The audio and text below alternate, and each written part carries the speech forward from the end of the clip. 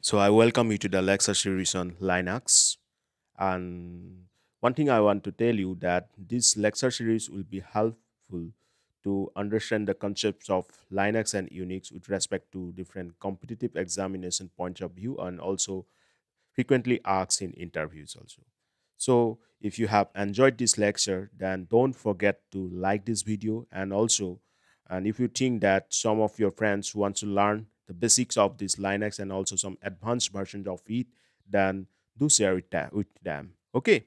So coming to the today's main part of this lecture, that is why Unix or Linux is known as multi-user operating system and why this Unix and Linux is known as multitasking operating system. So coming to the first one, Unix or Linux is known as multi-user operating system. Why?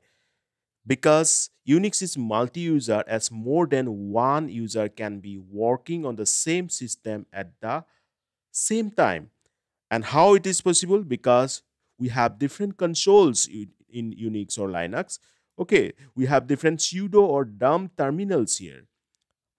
So that's why more than one user can be working at the same system, at the same Unix or Linux system at the same time.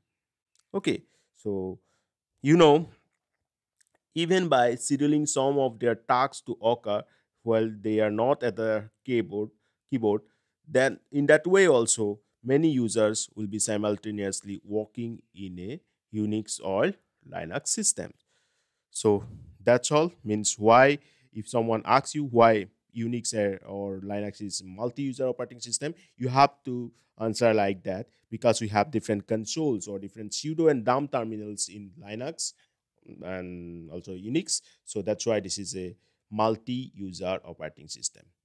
Okay, so first question being answered. Now it's coming to the second one, that is why Unix or Linux is known as multitasking operating system. And this one is very important.